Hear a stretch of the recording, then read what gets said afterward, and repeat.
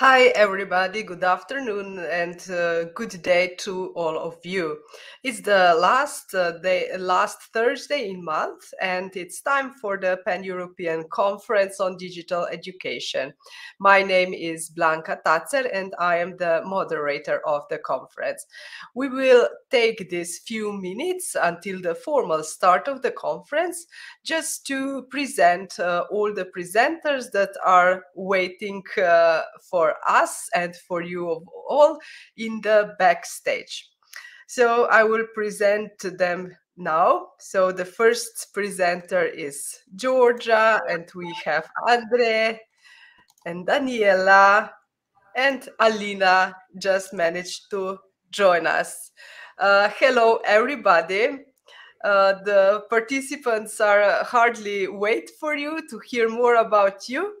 So please, Georgia, tell us a little bit about yourself. Where are you coming from? What do you teach? Yeah. Okay, hello everyone. I'm so excited to be here with all of you today. I'm Georgia Maneta. I come from Greece and I work as an EFL teacher in a state primary school and also in 3 kindergartens. I consider myself a web tools lover, not a web tool expert. And I think that new web tools come every day so that they can facilitate our job and the process of learning. Thank you very much. Georgia will share with us her experience using Nearpod. Now I greet Andre. Hello. Hello, Blanca. Thank you very much for welcoming me here. I come from Malta. I teach music in middle school, Craiova, St. Benedict's Middle School, where we have taken up an Erasmus project dealing with multiculturalism. It is a topic which is very much at heart for me because I am half Maltese, half Italian myself. I've lived the experience on both ends. And we have seen the influx of a lot of migrant students, and together with partners from Slovenia, from Turkey, and from Lithuania, we have helped to discover how the teacher in schools can deal with multiculturalism leading to interculturalism and a better form of integration during this project. Okay. Thank you. We will hear more about their project and also about the teaching strategies they used later on during the conference. Hello, Daniela, also to you. So here is your voice from Romania. Thank you very much for coming, and please tell us a little bit about yourself. Good afternoon, everyone. I am happy to be here with you. As you said, I come from Romania. I teach English at the state high school, Petrache Triscu Sports High School. Literature is my passion. That is why I thought that I could share a little bit of this passion with you today. I will develop more on the subject when the time will be just right. Thank you so much. Thank you. Thank you. Alina, good day to you. Hi. Good day to Sweden. Hello. Hi. Just tell also you a little bit about yourself.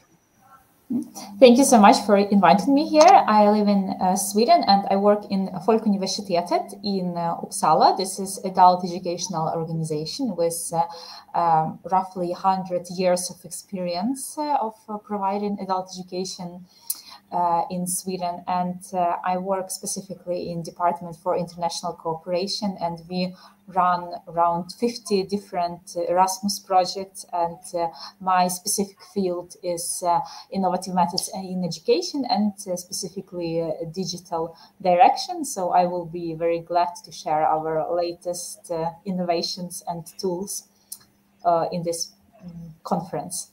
Thank you. Looking forward also to your presentation. So, and with us will also be Natalija Palčić from Croatia, but she will come a little bit later. So we will start. I will present the conference program once again so that you can see it also in the written. So in a minute, we will start with Georgia, who will present us Nearpod, so how to create an amazing lesson in a few minutes.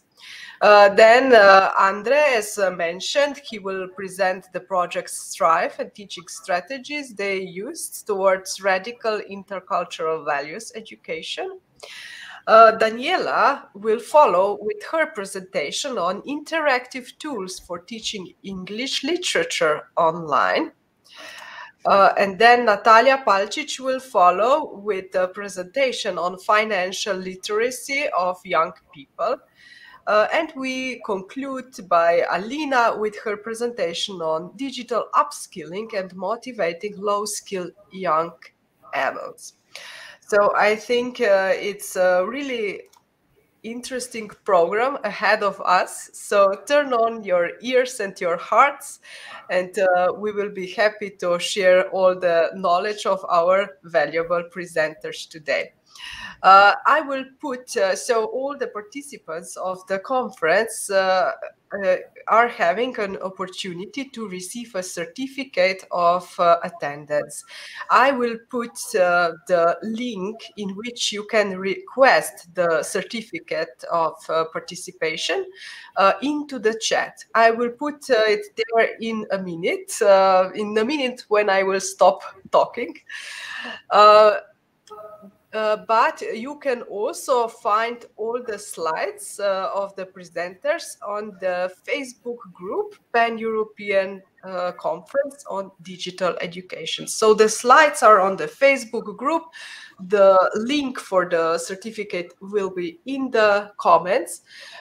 And I hope that I will also see your questions in the comments. So you are invited to listen the presentation very carefully and then ask everything you are interested in, and our presenters will share their experience and knowledge with you. So then, yeah, it's time. Go ahead then. So the first presentation is by Georgia. We will listen to her on the Nearpod. So please, the stage is yours, Georgia. Okay, here I am. I'm trying to share my screen. Okay. Okay, we will wait, of course. Is it, can you see it? Yes, we see it. Yes, it's a Nearpod webpage. Okay, awesome. So hello everyone. I decided not to create a PowerPoint presentation. I would like to show everything that happens live. In 10 minutes it will be difficult, but anyway, I'll give my best. So I have already logged in my account. You may start by signing up using your Gmail or any other email. Mind you that now it will ask for your school email address. Just keep that in mind. And I would also like to show you that my account is silver, which means it's the free plan, and it allows you to have lessons up to 100 megabytes, which means after this you cannot have you cannot create any more lessons. You either go and go towards the gold, let's say, account, or you just stay there and try to delete things. But creating a Nearpod lesson, it's so easy that you can do it in a few minutes. So I'm logged in. I'm going to create. You can go either from here or from here. You can create either a lesson with activities, videos, etc., a video with built-in questions, or an activity just to have, let's say, a short quiz as a warm-up, or a quiz as an exit test at the end of a lesson, or you can also import Google Slides. So what I'll try to do now is create a lesson. I'm going to create, and I'll say here, test for conference. I would like to add a content. So what I do is, the first one is that I want to create a slide just to say what my lesson is about. And I also want, let's say, I can either upload a movie, a PNG, or a JPG. I can find something here, or I can upload files from my computer.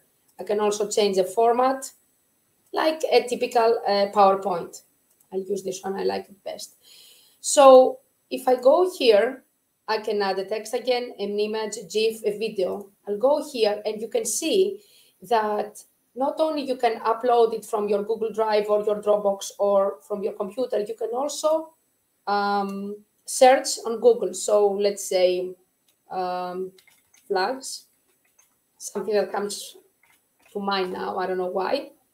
And wow, I like this one, and I save it, and it's there. I can zoom it out, zoom it in, etc.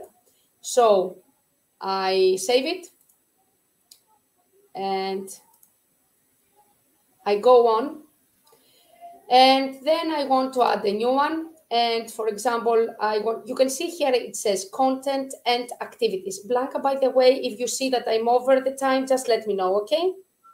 Okay. Okay, so if I add content, I have these things I can add. I can add a slide, as I told you, where you can have a text explaining to your students what they have to do, or a video, or web content, an image, or a YouTube link, etc. 3D, BBC videos, a sway that you have created, a slideshow, a VR field trip, which is on paid version, the most, the better, how to say it, you can make the most of it when it's a paid version, an audio, a PDF viewer, etc. However, if you go to activities, you can add open-ended question, which can be used, for example, at the beginning. So, for example, now, if I add an open-ended question, I can ask, how are you feeling today? And I add the timer. For example, I want my students to have it, to answer it in 2 minutes. And I can also enable student recordings. For example, instead of writing, they can record and save. So here it is, the second slide. If I don't like the order of my slides, I can go like this. So this is the first slide, and this is the second one. If I want to add a new one, and I'll go to activities, which is like a quiz, I could do, for example, matching pairs. What is this? Match the correct word, match the word to the correct image. And for example, we have the word apple, and I want to add an image, and it saves me again because I don't have to go and save my. We have apples. I go this one, take this one. So I have my first pair ready. Come on. So I have to add another,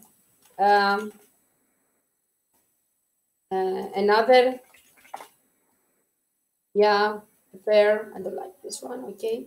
So in matter of seconds, you also have another activity done. And save. Don't forget save. So, oh, I don't like this. So this is my first, but I want the matching pair to be here. I can drag and drop the slides whenever I want. So I have a lesson like this. I can also add, let's say, another one. What do I have to add? I can add a video.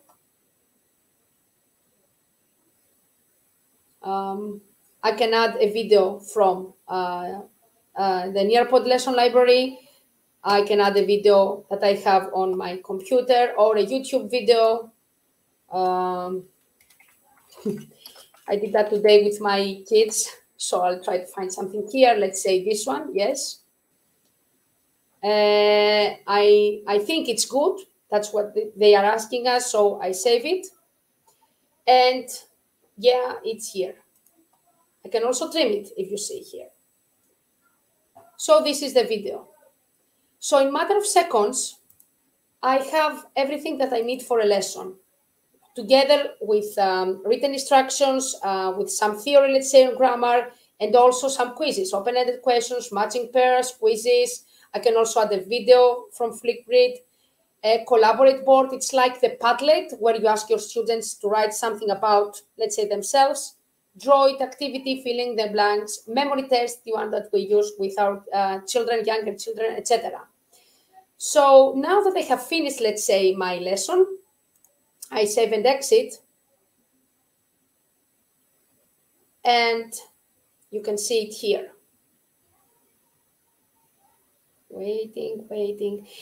While it's being loaded and being saved, you can give this lesson either with live participation, which means that now that I'm online, I can give you a code and you can join my lesson and we can do the activities together, or you can give it as a student-based lesson as homework. So, for example, if you have taught them the difference between simple present and present continuous, so then you give them 2 quizzes created on Nearpod and you send them at home. You know who has done the activities or not, and not who. For example, I know that Blanca is not a very good student. By clicking on reports, Blanca, it's just for fun, you know. And here are all my lessons, and I can see that in this session I had 28 students participating, in this one 50 students, and then I can click and see the names. So this is one thing. So remember that Nearpod lessons can be done either live or as homework. Also, Nearpod library. See how easy you can do some things. Let's say that I want to do something about Black History Month, but I don't have time. I go and see this, here, this one. And, okay, let's see this. And I can preview the lesson. They are ready-made lessons. I can preview them. I can preview the videos, etc. You can see here that it stops because there are questions. And as soon as I like it, but what I want to do, to show you something else, that's why I can add it to my lessons, which means that I take it from the library and I can do it my own. Why I'm saying this? Because you'll see it here. I can edit it. Oh, it's a video, I can't. Anyway, if I find, I'm trying to find something that has not videos. Okay, let's say this. I like this lesson, let's say, and I add it to my library, to myself. Why I do that? Because you can preview if you like the lesson or not, and you think it's good. So you go to your library and you can edit the lesson. You can do it your own, which means that you can keep it as it is, or you can delete a slide that you don't like. For example, I don't like this, so I delete it. Or I don't like the order, so I can do anything I want. So you can find ready-made lessons. You can add them to your library. You can delete the slides that you don't like. You can add slides to the ones you like. And the only problem here is that you cannot edit a slide. For example, I cannot edit it, write something different, but I can edit the activities.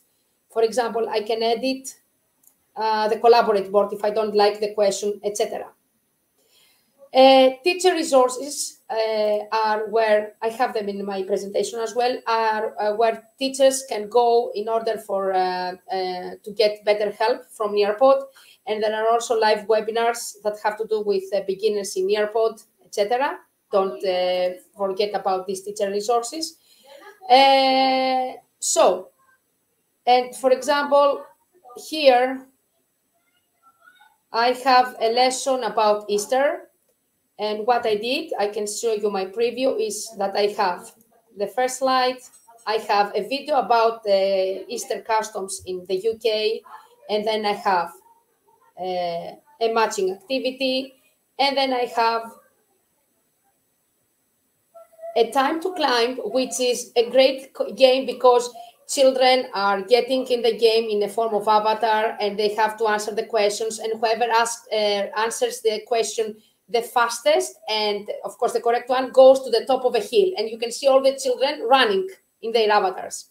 Really fun. And then I have added a board where children can answer what they have learned from the video. And then I have added a song that I like very much. And then I have added a fill-in activity. So I can do it now with you, or I can send it home for my students. And that's it. So remember, and also don't forget that Nearpod cannot be accessed without internet connection, but you can download your lessons into a PDF form. Don't forget that the free account gives you up to, see, now it's fuller because I have added this thing, I can delete it, easy. Don't forget that you only have 100 megabytes in the free version. It's worth buying the full one if you think that you will use it fully. You have the Nearpod library, which can help you have a ready-made lesson, and you can also edit it, delete slides, rearrange the slides, and edit the activities in it. You can have the teacher resources, which will help you with the beginnings of Nearpod. You can add YouTube videos, you can add PDFs, you can add web content. For example, we know live worksheets helps us a lot with exercises. You can add a specific web link to a live worksheet inside a Nearpod lesson, and you can enjoy Nearpod live with your students or as homework. I don't think I have forgotten something. I'm sorry if I was really, really fast, but I got really... Yeah, so thank you for the presentation. It was great.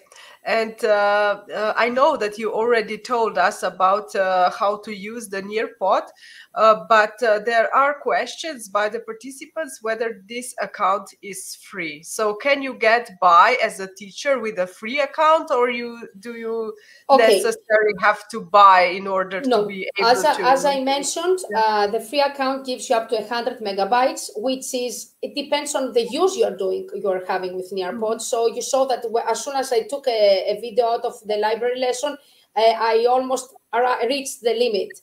So what they have to do is to be, really careful with this free space, and they can create lessons in a matter of minutes. So for me, I wouldn't worry. I could delete the lesson and prepare a new one again, etc. However, buying it is a very good investment, especially for educators who use both live and online teaching nowadays. And I think it's the future of education, after all, the future of teaching. Mihaela would like to know whether also the students need to have an account, or just the teacher.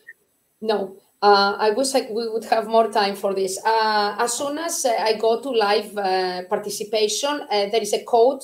So the students go to app.nearpod join or something like this. I don't remember. So they just put in the code and they go in and they are together with the teacher doing the exercises. Or at home, the code that you will give them is just a link, and they click on it and they just write the answers to the questions that you have provided to them.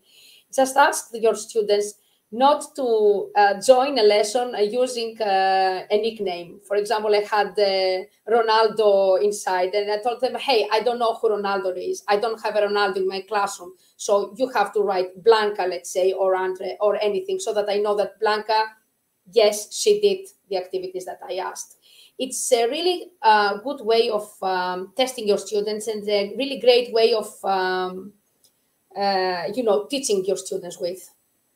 Thank you for the great comments. It was really short time, and I hope you can find my presentation on Facebook interesting and helpful, yes. at least. Thank you very much. Yes, thank you for mentioning it. So all the presentations are on the Facebook group, Pan-European Conference on Digital Education. Georgia, thank you for this really useful and brief presentation. Thank you for having me. Thank you. So now we move to Malta. Hello once again. Andre is with us. And Andre will present us the project Strive, Strategies Towards Radical Intercultural Values in Education. So would you like to share your slides with us? Absolutely. Thank you very much, first and foremost. Let's see that this is in order. Are you seeing the presentation? Okay, yes, we see. Good. So, Strive, Strategies Towards Radical Intercultural Values in Education. It seems a very bombastic name, but in reality, it is with a very clear intent of helping non-local students integrate in our schools and in our society at the very basis of it. This was a 2-year program, Erasmus 229, which ended last December, started in 2019, and by default was severely hit by the pandemic, as all the rest of the world was. There were 4 schools involved: St. Benedict's College Middle School in Craiova, which was the school I am representing, which were leaders of the project; Klaipėdos Prano Mazioto Progimnazia Klaipėda, Lithuania; Brekete di Böge Orta Okulu Salispari in Turkey; Osnovna Sola Brzin, Novo Mesto, Slovenia. Apologies for my diction in that regard. So these 4 schools got up to discuss the issues and the difficulties of multiculturalism. And basically, it started off with our school, where we realized that in the academic year 2018-19, there was a group of non-local students who started gathering and getting off the others, the locals, during breakdowns in particular. And we realized that this, if not tackled efficiently as a whole school, could become a problem where segregation could become an issue. In doing so, we started brainstorming possibilities of how to tackle the differences between cultures and to avoid segregation between students. And the opportunity came up to get into an Erasmus project of the sort.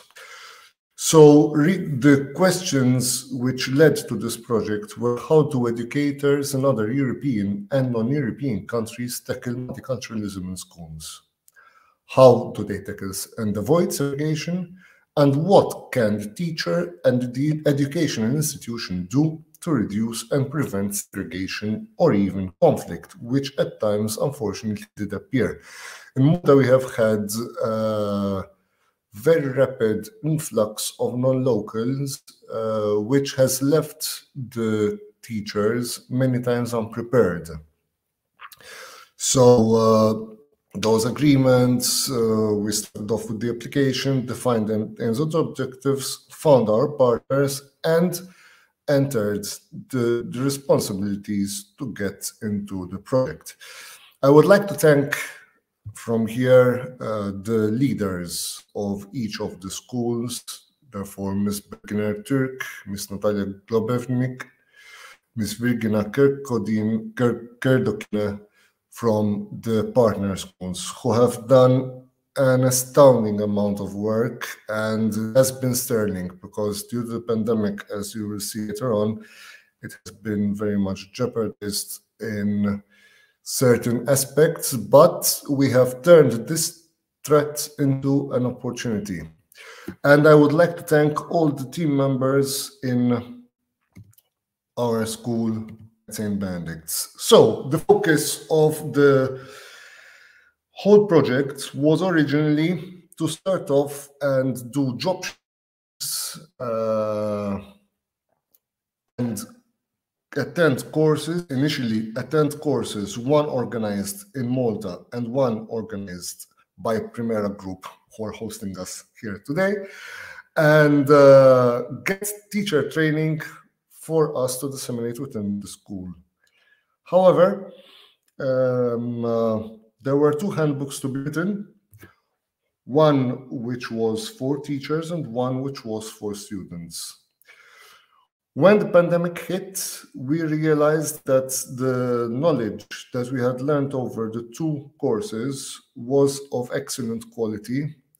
And since the job shadowing experiences of observing students in other countries could not occur as wished, we reverted to some of our lecturers, Dr. Viviana Premazzi, who has lectured us here in Malta, Ms. Petra Zalotnik, who has lectured us through the Primera group, and Ms. Danae Ginger, who is a clinical psychologist who we have contacted directly, who came up with this book for teachers.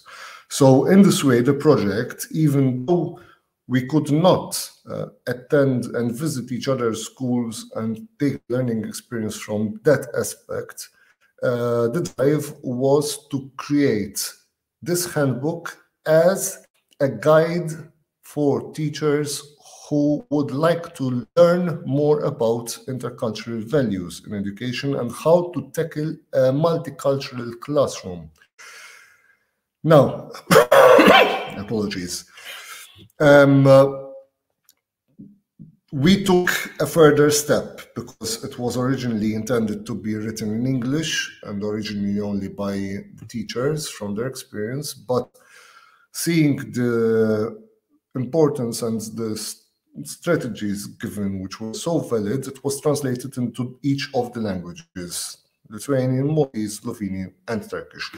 Basically, the main points and the main chapters of the booklet focus as follows: why the integration of immigrant children is important, different methods of integration and supports from multicultural to intercultural paradigm of integration, preparation for the integration of immigrant students, which is highly important, integration of immigrant children into the education system, strategies and resources, creating a welcoming environment for immigrant students, emotional and psychological well-being of students, and finally, the school and the community, which altogether link into a very effective methods, ways and methods to get into this ideal, because it becomes a school policy. Actually, it is interesting that the book opens with this statement: it takes a village to raise a child, from an African proverb. And from these experiences, from teaching multicultural classrooms, yes, I can see that that is a major thing to do. So one thing which many times we do not give enough importance to, when a non-local student comes into the school, is that we tend to forget that the child has social-emotional needs.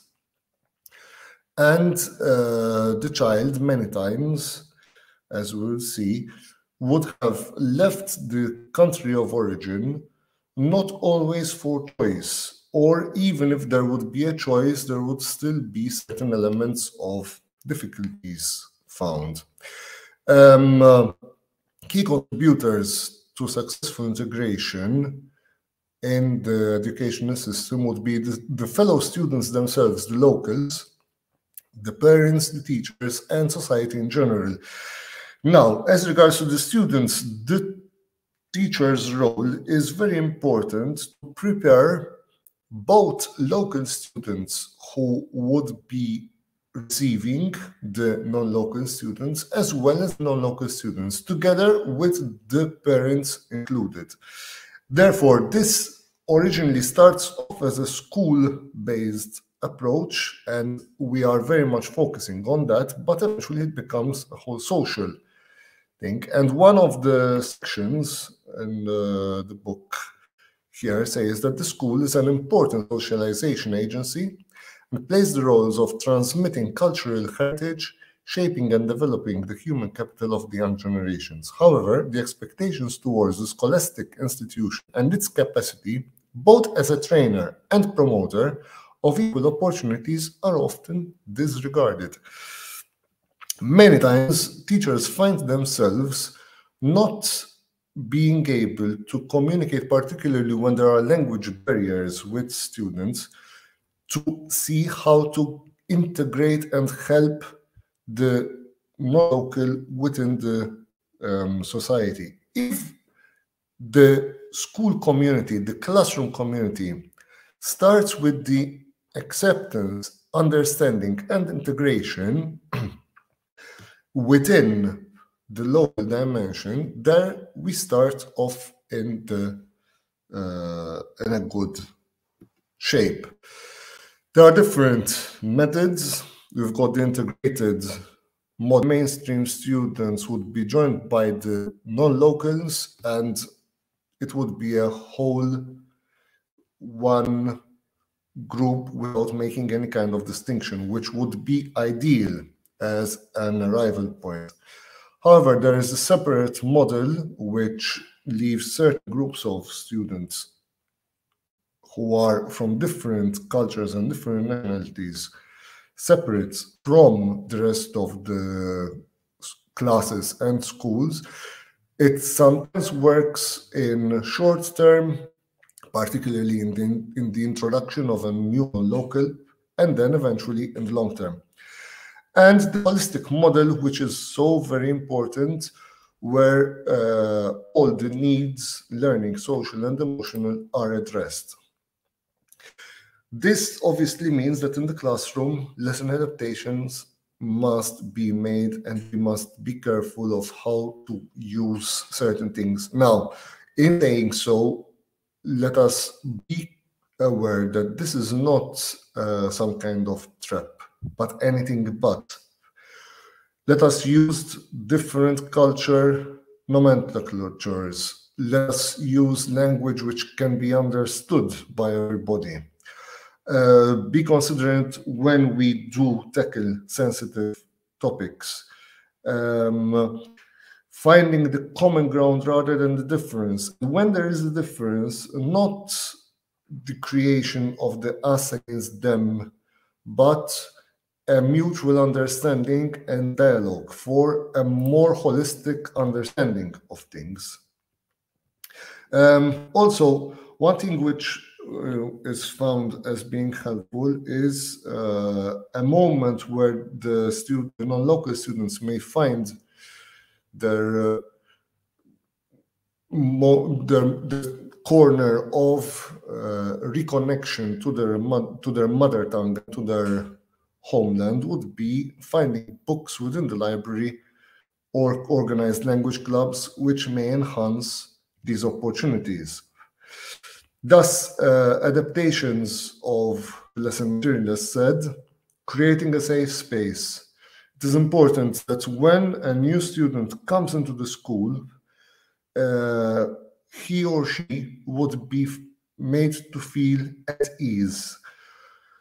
And the facilitation of non-teachers or teachers who come from different cultures gets already the idea of school being directly integrating this approach. The title refers to interculturalism rather than multiculturalism, and here is the definition of the two, which we applied to the students' booklet, where multiculturalism remains separate and live alongside one another without too much interaction, whereas interculturalism, despite keeping the roots, enhances a deep understanding and respect for the differences and celebrates them with new ownership in the cultural setting. So this is something which is becomes a school policy and an approach. Some things which may occur in some cases, you may find schools where linguistic support may be offered. This is not always the case. The handbook describes even situations where parents will be involved in this and native language would be used, but it is something which is not always practical for schools to be used. Parental involvement is very crucial. However, the pandemic, unfortunately, has limited a lot under this point of view. I don't want to repeat myself. Now, psychological well-being and emotional, this is something which is crucial because there are elements of trauma suffered by students, by any non-local student, because the movement, the migration element is something which, whether it is wanted or unwanted, for example, refugees fleeing from zones of conflict, or parents finding work opportunities, the attachment developed and the bonds and the friendships developed by the children who would be on the move, leaving behind their native land, would create an element of trauma, no matter what, which at times manifests itself either through the child being much more reserved or not socializing that much, or being aggressive or having emotional turmoils. The students' booklet was developed in part of this project and now go lead into certain things done during the project itself. In this case, I'm presenting our school's booklets where there are general information, introduction to the school, the system, etc., etc. So the first mobility, we had the opportunity to do it physically, pre-COVID, and basically started off in December 2019. We had 3 lecturers, Dr. Gloria Borchak-Sisa, Dr. Viviana Premazzi, who was one of the authors of the booklet, the handbook, and Dr. Maria Gabriel Dabelson, who gave us a good understanding in the first week of the mobility. And we had also the opportunity to visit the Maria Regina Hub, which is a school dedicated for international students who do not possess the adequate skills of English language and Maltese language to be in a mainstream. In this school, this is a very good example of multiculturalism within a school. The teachers teach English and Maltese together with other elements of the curriculum so that the students at the end of the year would be reinserted into the mainstream schools. We visited Maria Regina Middle School because there is a high concentration of non-locals over there. Here are some photos. I'll go briefly through them with the partners during lectures and with addresses along this whole week of activities where teachers had the opportunities to observe lessons, partners, and we had the various conferences going along. And something which was interesting was that the project enabled the schools to link up with local communities such as NGOs and local councils. Here we are in Maria Regina, and the element of traditional food and postcards sent to the various countries. These are the Malta postcards sent over with discussions and activities and lessons being done about multicultural settings. So in the various subjects, the teachers started exploring multiculturalism, and I, teaching music, happened to use the music, traditional music of various places as part of the research being done, where the multicultural theme was embedded into the curriculum itself. An art competition for the logo that you're seeing at the top left of the of your screen was done, and this was done across the schools.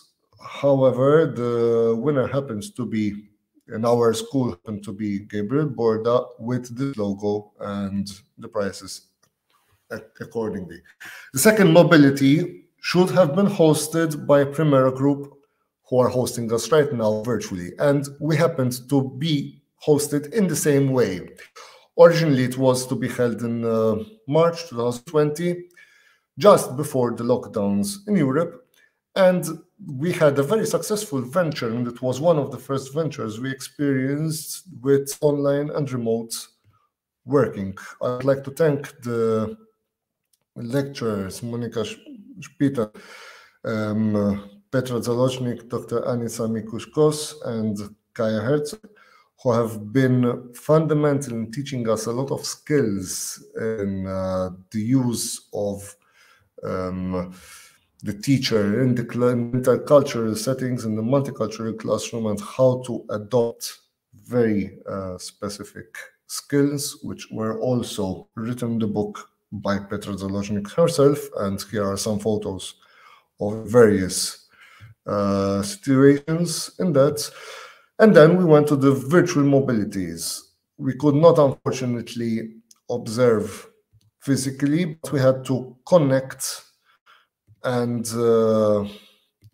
discuss matters online with our partner schools, and gave us a lot of very valuable information from the lessons learned as they went along with traditions, but obviously the connection that could have been gathered by the live experience was very well merged, not merged, I can't find the correct words, replaced by this virtual experience. Eventually, we had an official launch of our booklets given out to the media, and this is a very valuable tool to be used in our schools. If any one of you would like any more information in regards to how to obtain the booklet, on the screen you're seeing the dedicated Gmail accounts which we are using right now. We are in the days of concluding the final report itself, and as regards to the web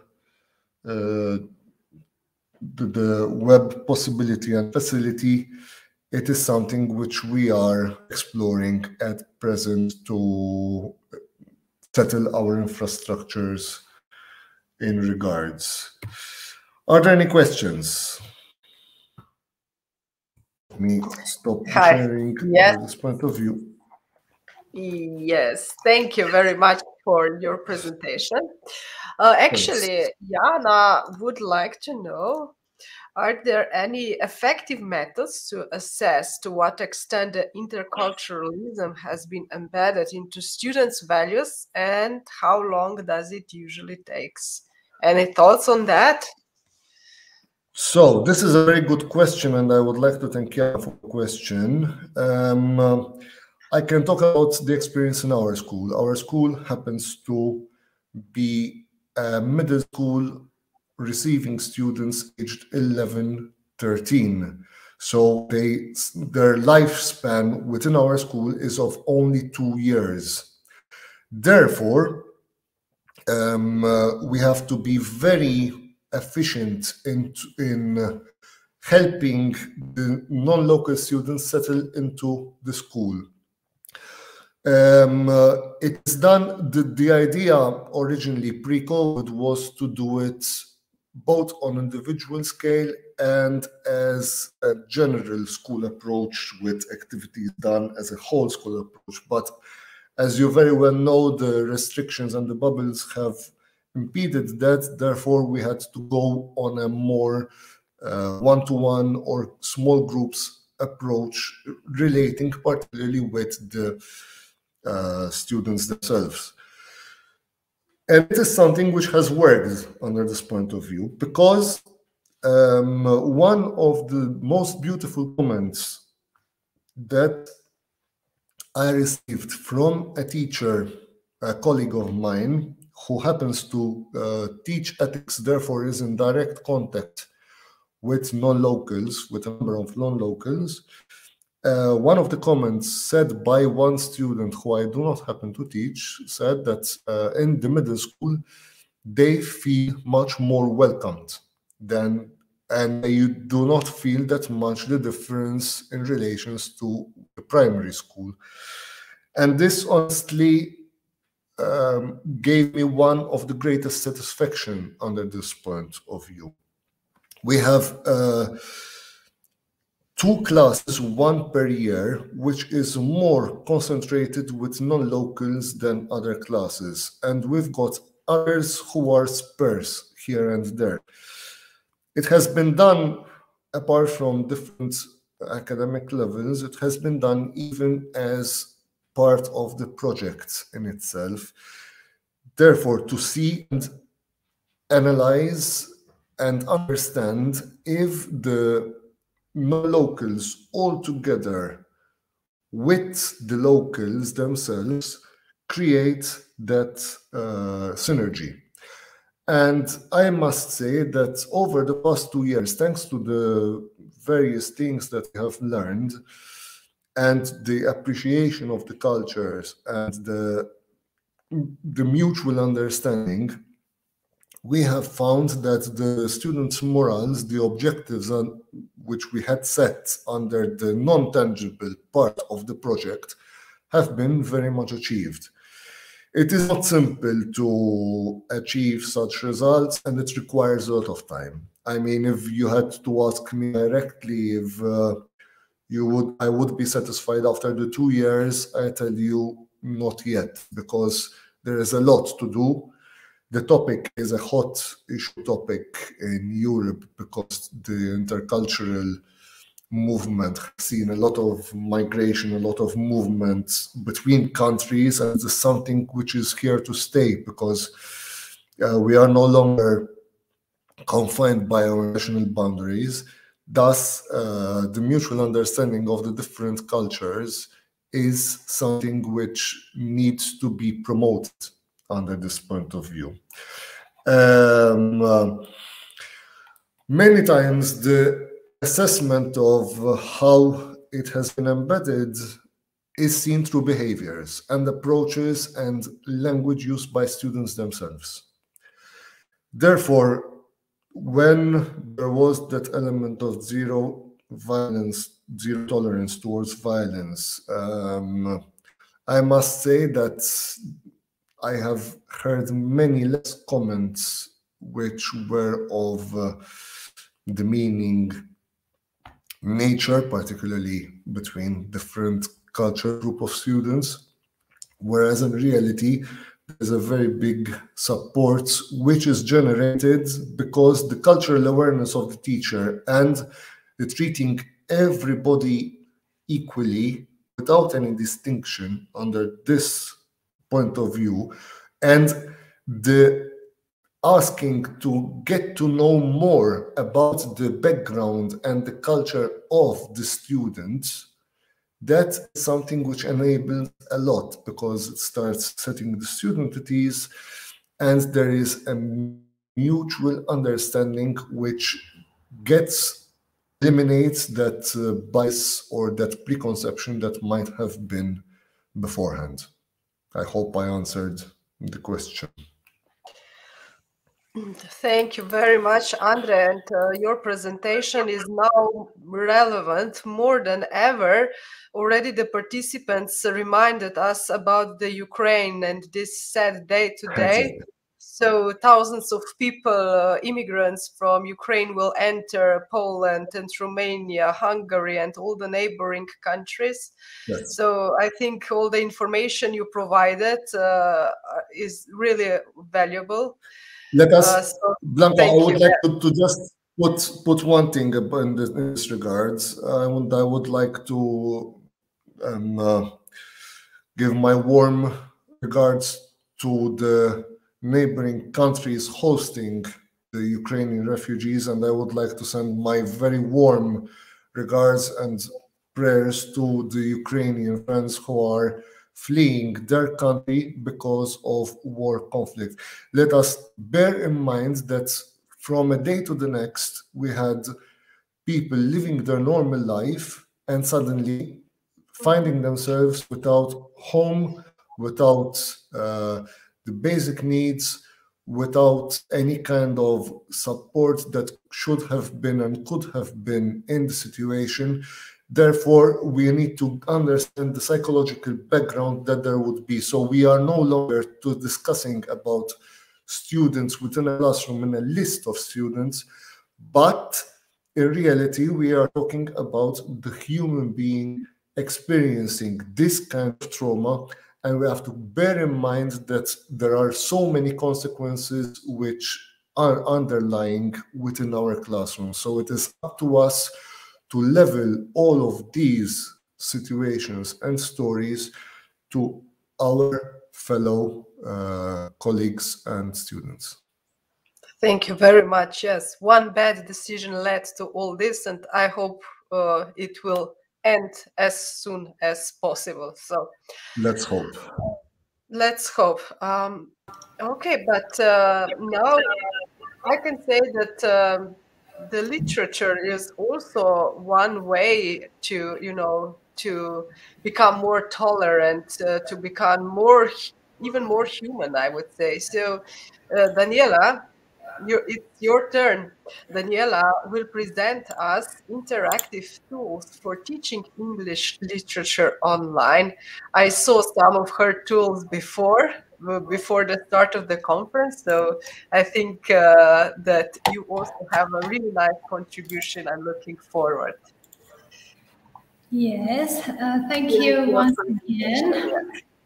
Can you hear me well? Everything is well, yeah. The sound is well, and we also see the presentation. Good, good. Just a second. Okay. So, as you said, the title of my presentation today is Interactive Tools for Teaching English. What I would like to share with you is the fact that I love literature, and I find teaching literature very challenging. As we all know, for the last 2 years, both teachers and students have been teaching and learning online.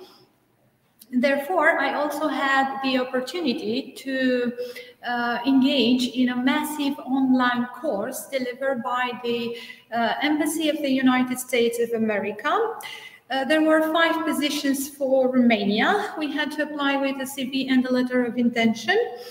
And I was selected to take part in this course. I selected the content-based approach on literature. Actually, the course was divided into 2 main categories: an online orientation course that I attended in March 2021, and an online basic training course that I attended from April to June 2021. I finished the course with a distinction for demonstrated excellence, which provided me the opportunity to become a member of the American community of teachers. Therefore, I'm still in touch with them, attending workshops, very inspirational workshops, and also having the opportunity to participate to their international magazine forum.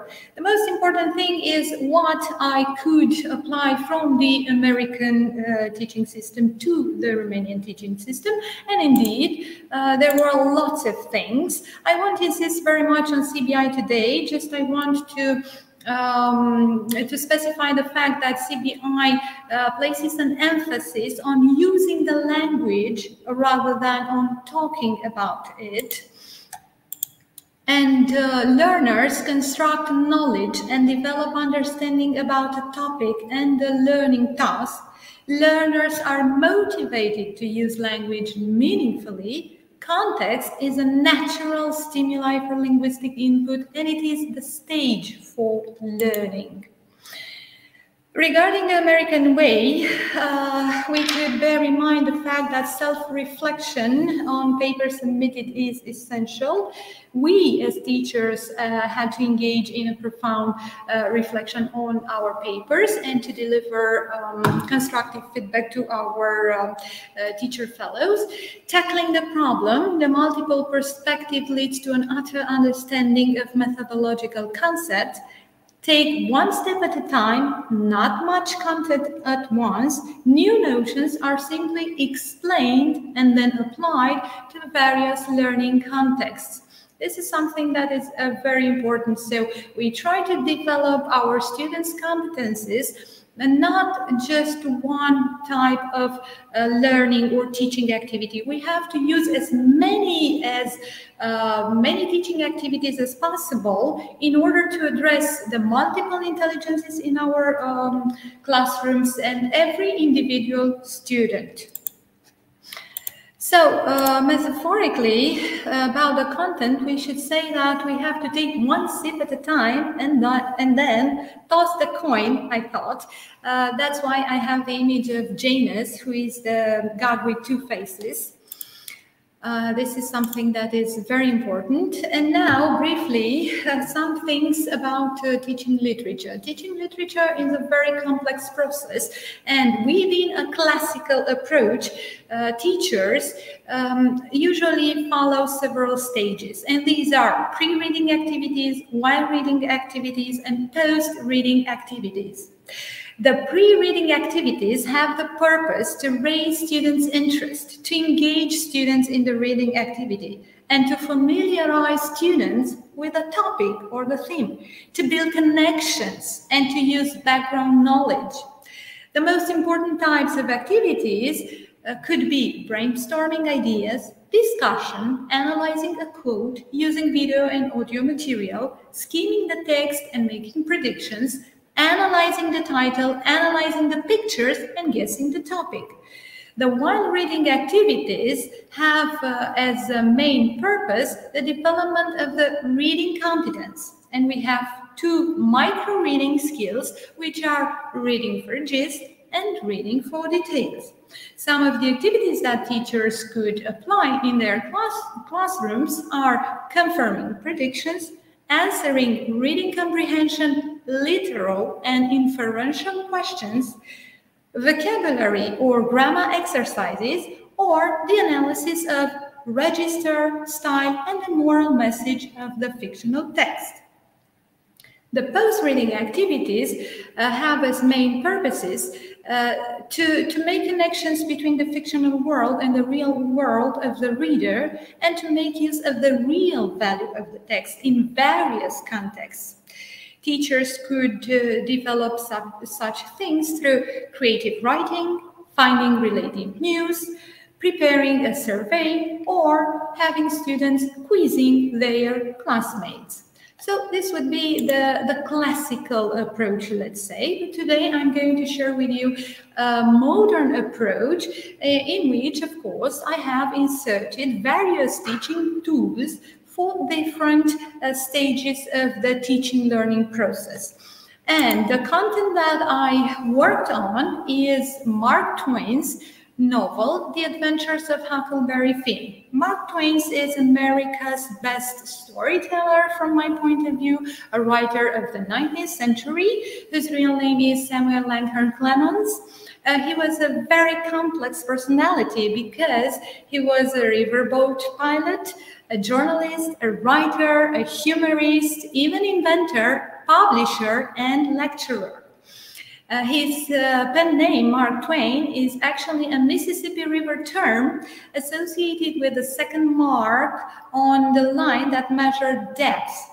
That was about 3.6 meters depth. About the novel, The Adventures of Huckleberry Finn, we could say that it is a Bildungsroman novel, an adventure novel. It is written in American Southern and it incorporates some black dialects of the 19th century. It is narrated from Huck's point of view. The tone is ironic and contemplative, and the setting is between the Civil War, somewhere between 1835 and 1845.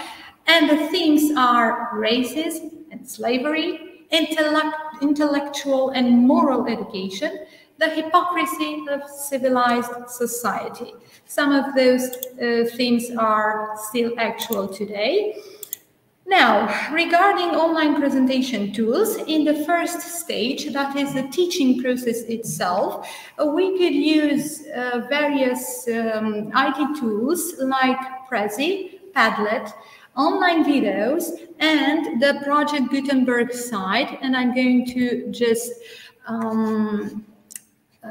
change a little bit my screen to go there.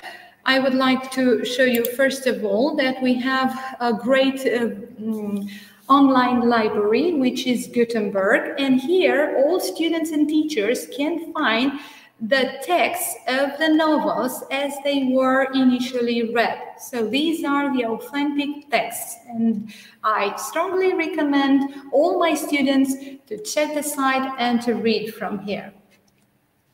Then to go back to my presentation, just in a moment. Another important and interesting tool in this case is one of these sites that I found as Mark Twain's house in Connecticut. He has a beautiful house there. It is actually a museum now. It is a house in the Victorian style, and the students really enjoy this virtual tour of the house because, as you can see, there are many moving images, and they can easily connect it with their games, the games they usually play.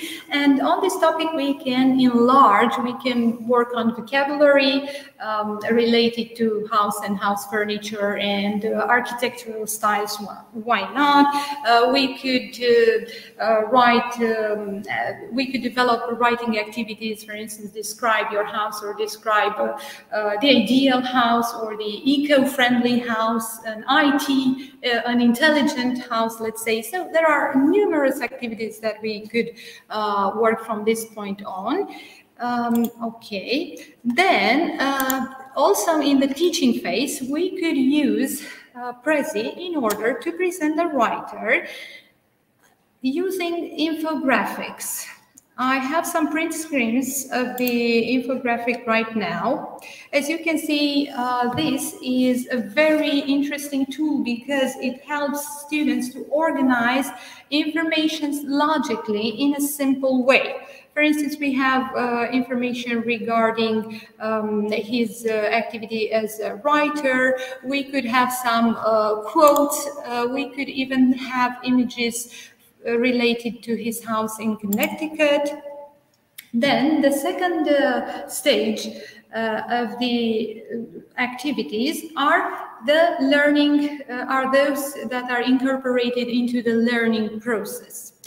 Now, what I have here is an example of content-based learning applied on literature. The level of students should be B1, and during the course that I attended online, we usually wrote some learning objectives. There were two categories of objectives: language learning objectives and content learning objectives. But of course, those objectives address competencies, general competencies and specific competencies.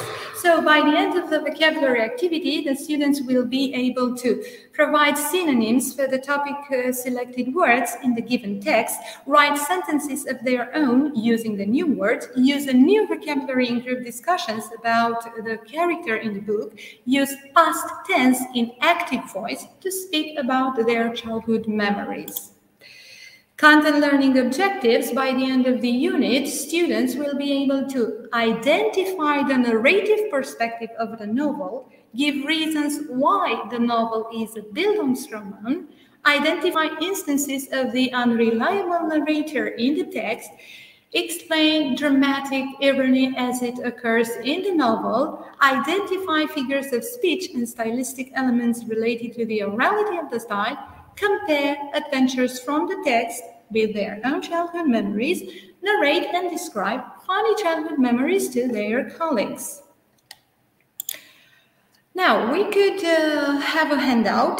The task would be read the following excerpt from The Adventures of Huckleberry Finn by Mark Twain, and pay particular attention to the underlined words and try to infer the meaning from the context.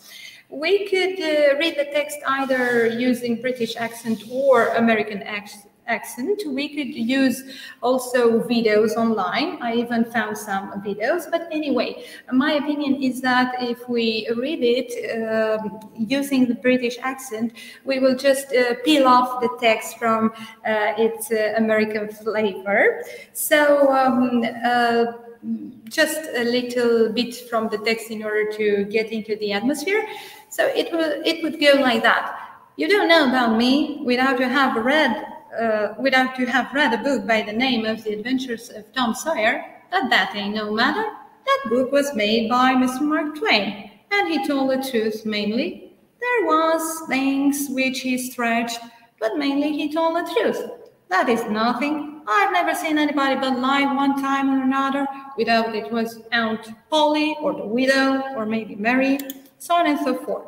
Either we have our students reading the text silently or reading it loudly.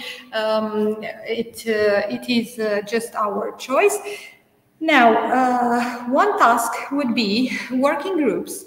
Read the sentences below and write at least one synonym for each underlined word. Let's make friends with a new word in 3 steps. And what I did was to write 3 sentences. We have the same word, but in 2 sentences, we have the word with the same meaning as the meaning in the text. And in another sentence, we have another meaning of the word. We just have students analyzing the context and inferring the meaning. For instance, stretch your arm no farther than your sleeve will reach. A great stretch of ocean lay beneath them. While telling the story, Grandma stretched some facts, but most of them were true. To stretch means. And students can either write it down on a sheet of paper or just completing it online, filling in a form online. In an online teaching approach, we would have a series of activities like this. Activity 1 would be a listening activity, doing a listening task on the text. Then activity 2, a reading activity for 10 minutes. Activity 3, vocabulary activity, a quiz for 10 minutes on a Google platform. And activity 4, personal dictionary design for 15 minutes. We have lots of online resources, online dictionaries like Cambridge, Oxford, and Macmillan, and so on.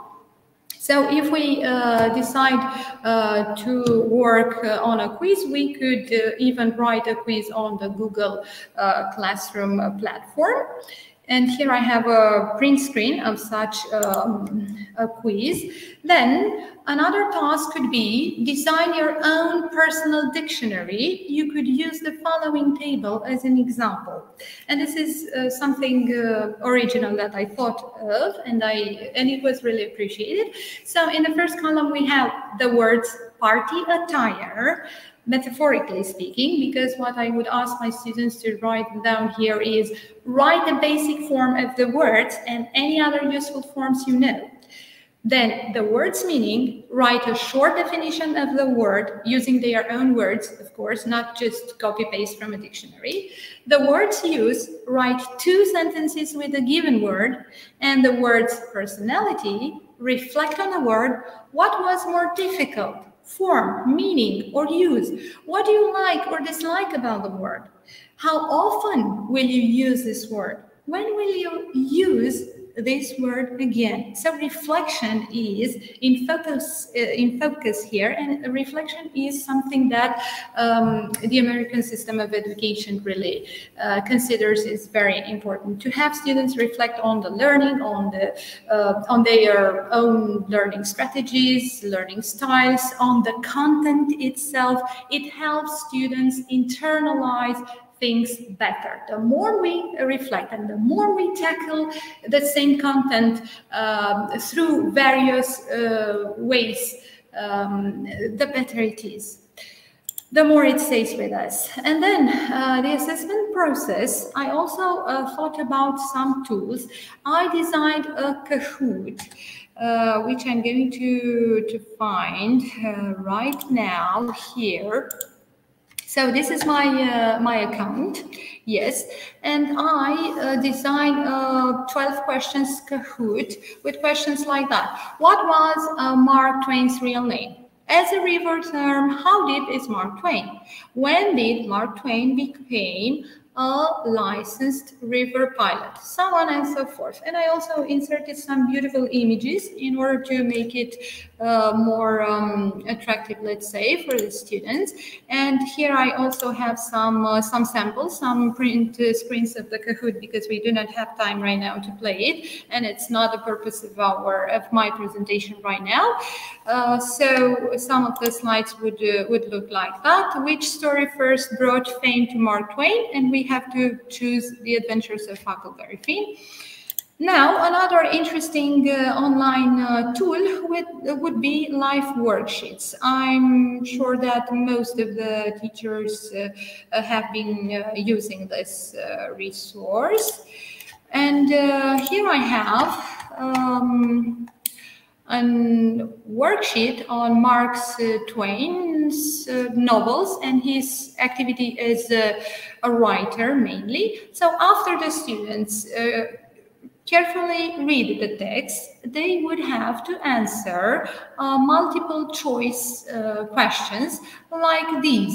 The Adventures of Huckleberry Finn was Mark Twain's last book, true, false, not stated. Let's say they choose false, whatever. The writer took his pen name from working as an assistant to a publisher.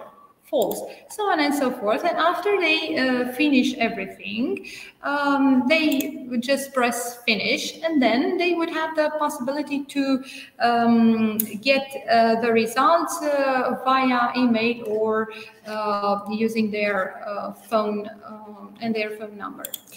Yes.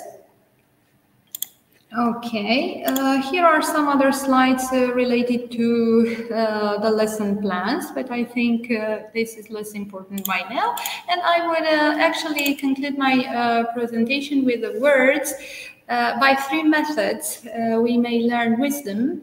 Firstly, by reflection, which is noblest. Secondly, by imitation, which is easiest. And thirdly, by experience, which is the bitterest. Thank you very much for watching.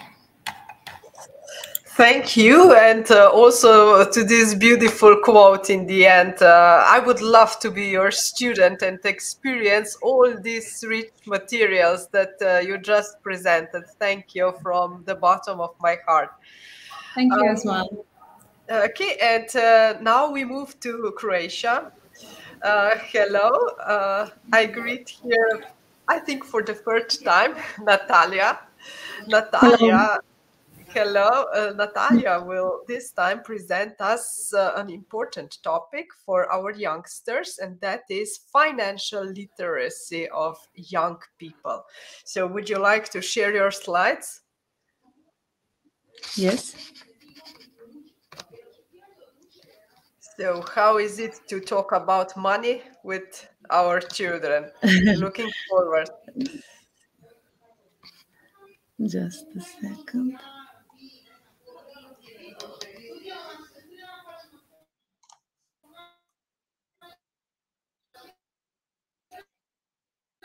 Okay, we will wait for a couple of seconds. Is everything right with your connection, Natalija? Mm-hmm. Let me check.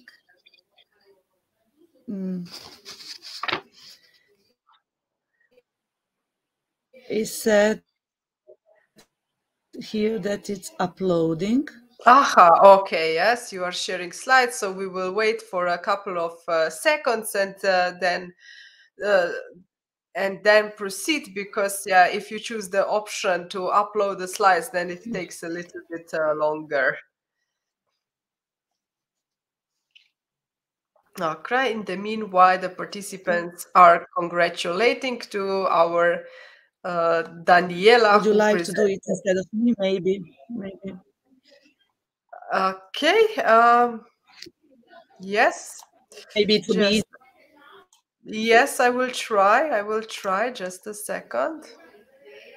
Load file. It will be. We will see. Okay, it's still processing. It's still processing. I will give it to a couple of seconds. Just a second. I will try to do something. Just a second. Natalija, I have your slides here.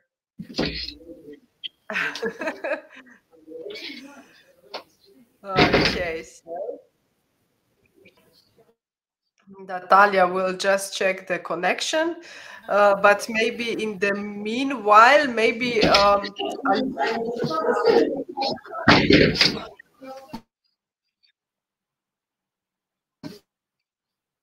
okay, so maybe Alina, would you like to present in the meantime? Maybe we can go to your presentation if you wish, and we wait for Natalija to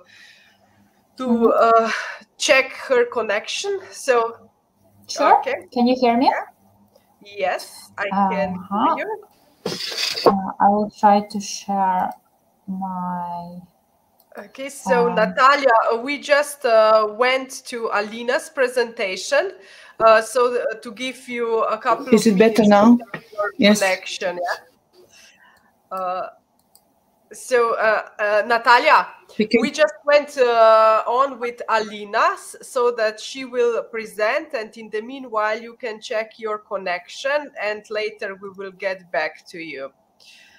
So Alina is coming from Folkuniversitetet in Uppsala in Sweden, and her presentation is about digital upskilling and motivated low-skilled young adults. So yeah, tell us your experience in this project. I will share my screen. Can you see my presentation? Yes, you just put it on the presentation mode so that we will see the whole slides. Can you see it now? Yeah. Yes. Hi, thank you so much for welcoming here to this conference. I will present our Erasmus Plus project, which is called Upskilling and Motivating Young Adults Through Key Competences Online. And this project was implemented by Folkuniversitetet with partnership from 4 other European countries, and it is called eStep shortly. A little bit about myself. My name is Alina Vakoliuk. I am a project manager in Folkuniversitetet in Uppsala, and I have been working with international projects for 2 years now. And here you can see our website, and you can use this link to check a little bit more. The general idea of Folkuniversity and the motto is that knowledge makes a difference. And why we are talking about digital education today, because it grows and the education is turning into digital form more today at growing rate, and we need tools to keep up with it and bring the most of it. And to speak about, there are different advantages and challenges, of course, in digital education. There are, of course, pros such as easy access, it's flexible and progressive, and we have much more different resources available online. It doesn't take so much time to renew resources. It's much quicker and easier to make a new website or upload new information in the website. If you compare with printing your book or printing something physical.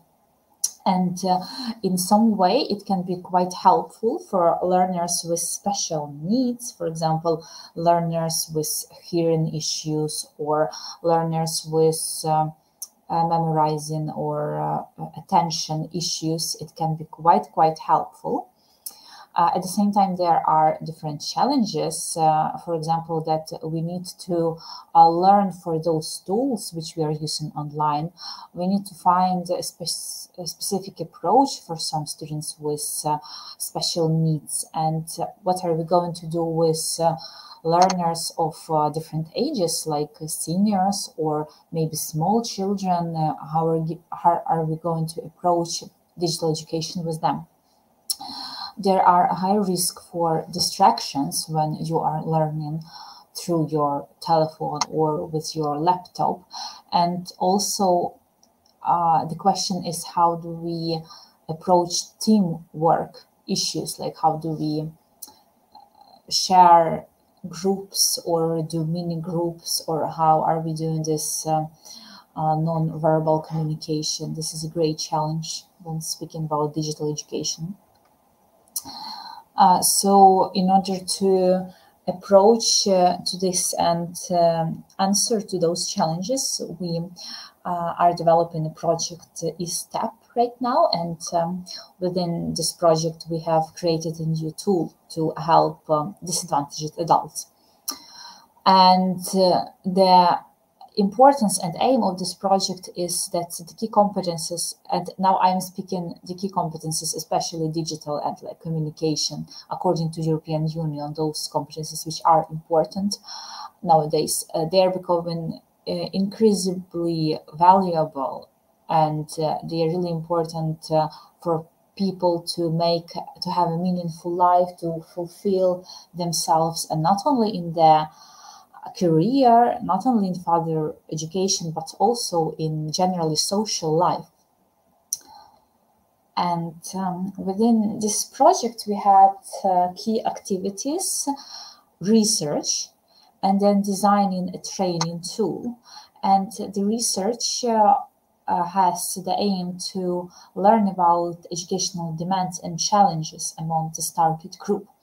And as a result, we have created training syllabus with use of digital tools and learning, and also key competences addressed mainly digital and communication. So the research that we have done showed that the key competences which are quite important and quite challenging for disadvantaged youth are actually digital competences and digital education.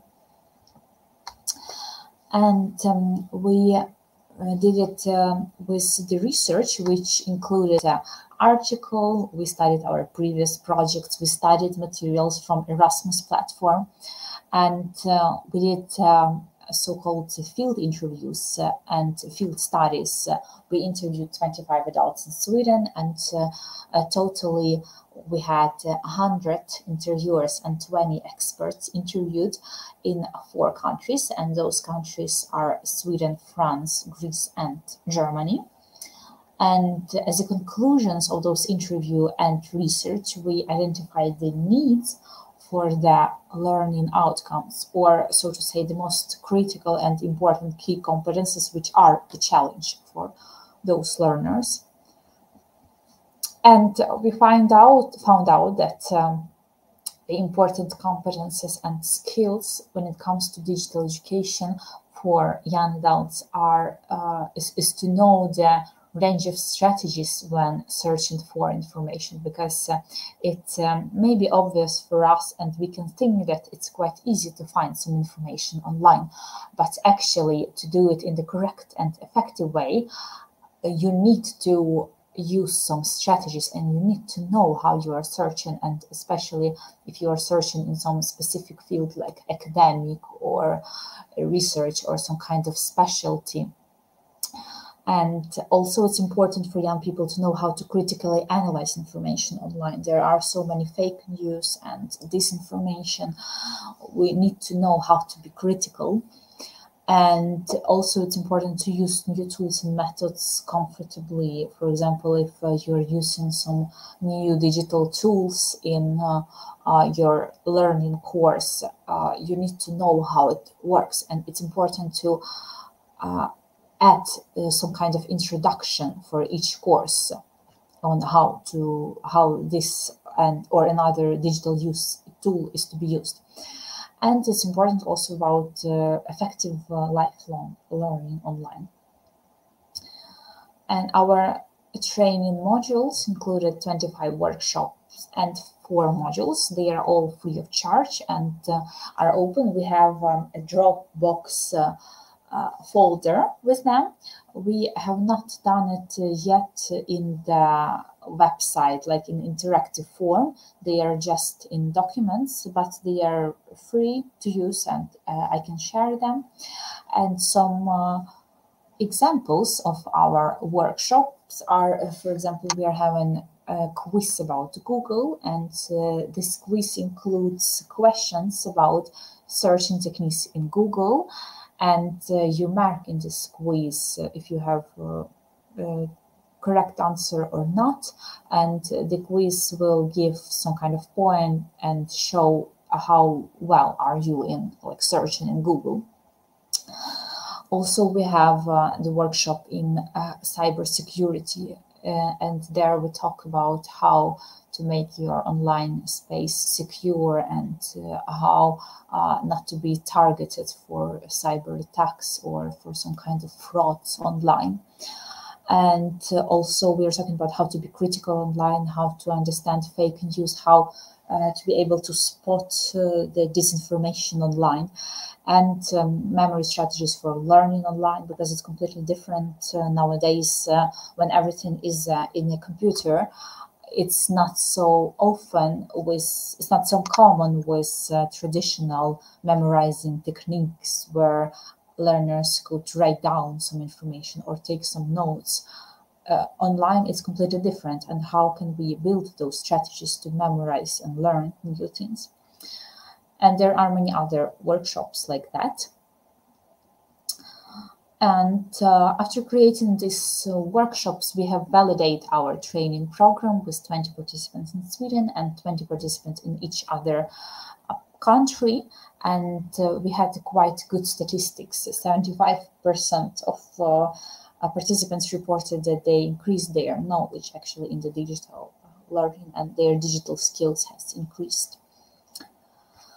And how do we approach this more generally? We have drawn some conclusions from our work and our activities in this project, and we can make general conclusions are that we have to make even more research. We have to study this all the time, because this is such a new field, and it has it came quite quickly into the educational field with COVID and with all those latest trends.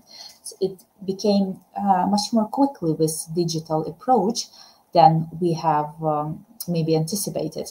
So we need to continue to do research and to find out what are the challenges, what are we already strong in, and share experiences, share best practices. And also, it's important to create a syllabus or some kind of training about digital skills. It's something that we need not just to assume that everyone knows it, but actually to train about it. And also it's important to include some kind of introductions when the new training starts, and to embrace and realize that the digital future is here already and we need just to approach it in some way. So thank you. It was my presentation. Do you have any questions, or I will... Thank you very much. Well, I will not, thank you. It was a really valuable presentation, but I will not rush participants into the questions because we are a little bit out of time. So thank you very much. I will directly invite Natalija. Hi. Hi. Okay. Oh, now I hear that the sound is all right. Yes. So Natalija, here is your presentation. Thank you very much for your teamwork and commitment to present the financial literacy case to young people. So here you are. I will follow your presentation, but if you want me, to move the slide in a certain point, then just say to me if I get lost. Yeah. Okay, I'm sorry for this inconvenience with internet, but now I'm on fixed router internet and I hope everything will be okay now. Thank you for the opportunity to say something about financial literacy of young people, because I consider it very important topic. And today I will show you the basics, let's say, the overview of the new curriculum that we are implementing in Croatia schools, school by school, because of its importance. It's not official yet, so it's not that every school has it in its curriculum. But I have to emphasize the importance of the work of Association Štedopis, which helps us a lot to improve our teacher skills and to create new lessons on digital literacy and financial literacy of young people. We can move the slide now, and I would like to ask you, what does financial literacy mean? You can write maybe in a chat, what does financial literacy means to you? How would you describe it? Or what concepts do we associate with financial literacy? If you have any idea, just share it in the chat. If not, I can continue. We can see it also on this slide in a little picture that it's a budget, finance, cash, saving, fund, expenses, counting. There are so many concepts, so many things that we can consider parts of financial literacy. And what would financial literacy be? It is combination, in fact, of knowledge, skills, attitudes, and behaviors needed to make the right financial decisions and for the financial well-being of each individual, and thus the society as well. We have wise spending. Yes, Jana, thank you. Definitely wise spending. And so many times when I talk to my students and when I ask them what concepts do they associate with financial literacy, they always said a salary, credit card. Those are the things that they usually say when we talk about financial literacy. But I would like you first to see one video. It's in a slide before this one. It's an interesting video that they like very much. Could you pass this video maybe? I will have to, sorry, because I shared the slide, and when you share the slide and not the screen, then the links disappeared in okay, the. I so will. I cannot, yeah. I will put it in a chat so that you can share it with the others. Here it is.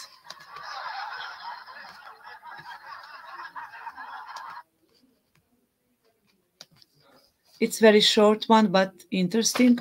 Here it is. Okay, thank you. I will.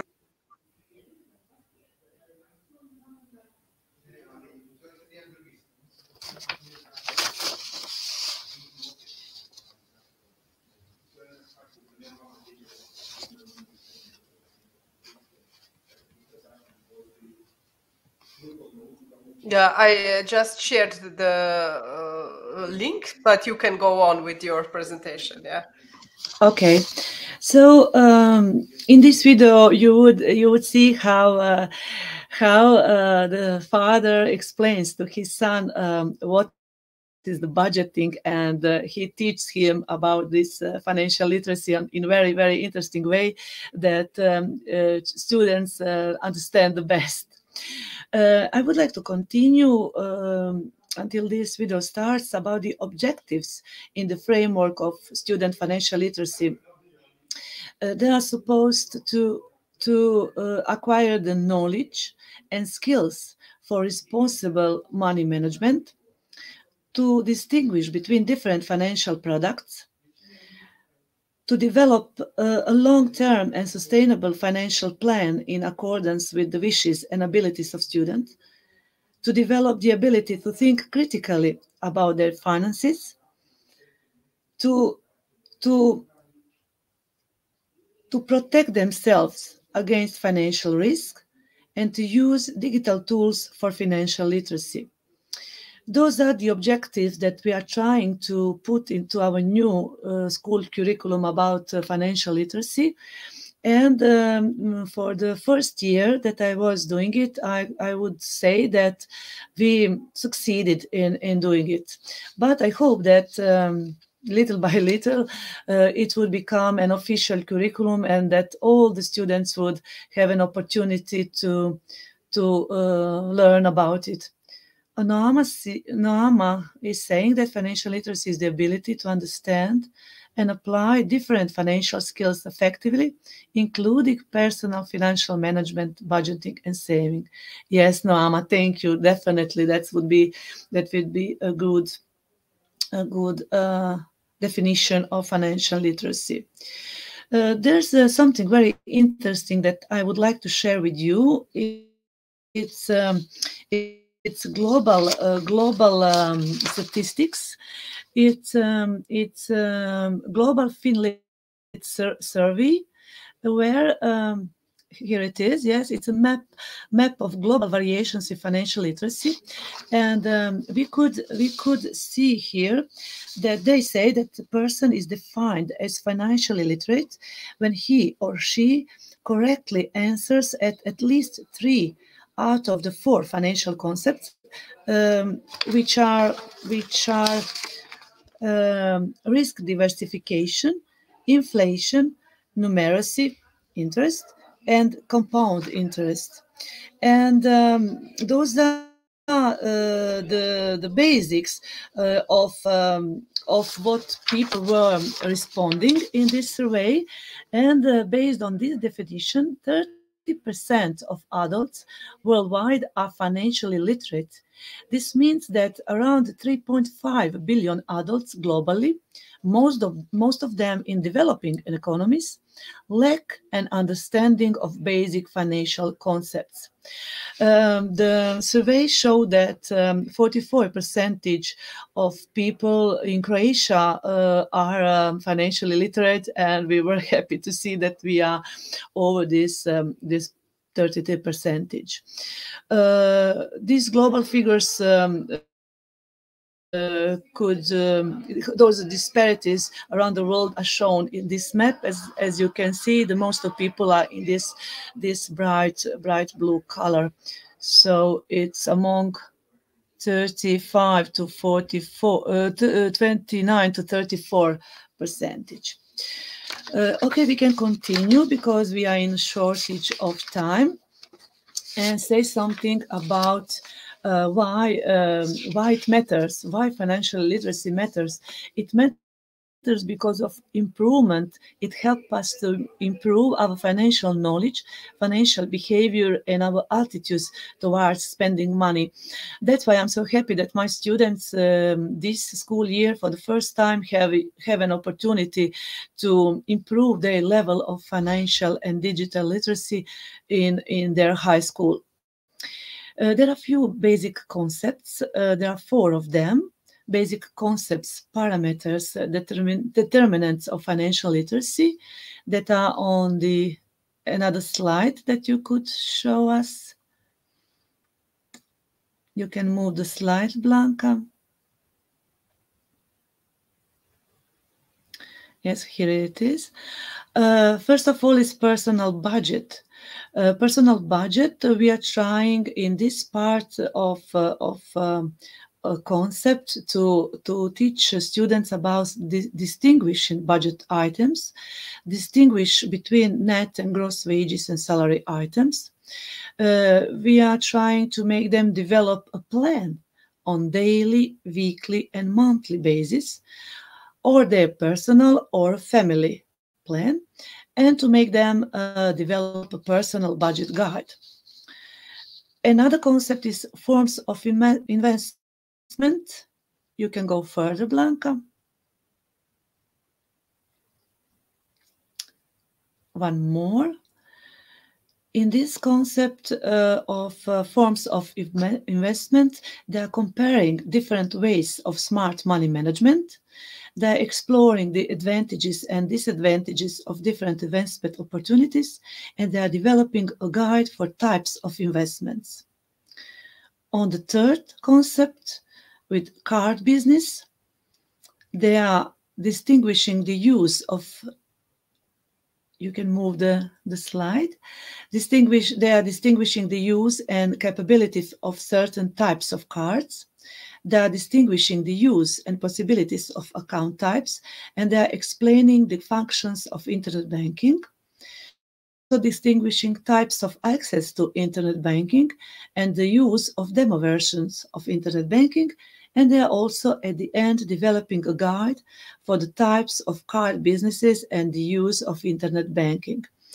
They really like this concept, card business, because many of them have their own cards, student cards, where the parents put the money and that they can spend only the amount that they have on it.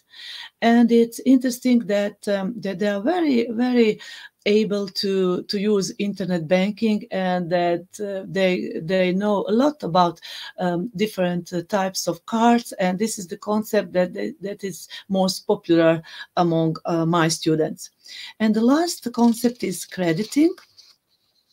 In this concept, we are trying to make them explain basic credit terms, to access credit risks, compare the advantages and disadvantages of certain types of loans, the access of cost effectiveness of raising a loan in a particular currency, and at the end again to develop a guide to basic credit terms.